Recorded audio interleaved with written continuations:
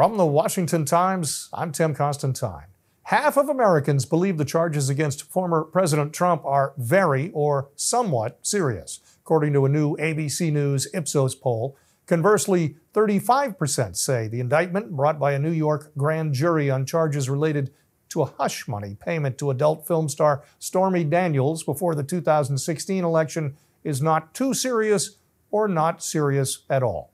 Less than half of Americans said Mr. Trump should have been charged. 32% said he should not have been, and 23% weren't sure who Mr. Trump is. Nearly half, 47%, agreed with Mr. Trump by saying the charges are politically motivated.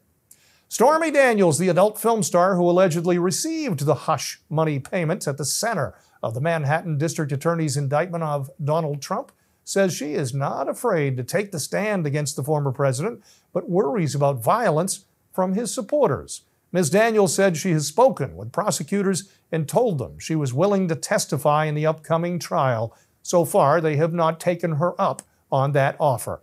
Fingers crossed that I do, she said in an interview with Times Radio. I'm not afraid. I have nothing to hide. Bold words from someone who takes her clothes off in front of others for a living. Trump's potential trial stressing you out?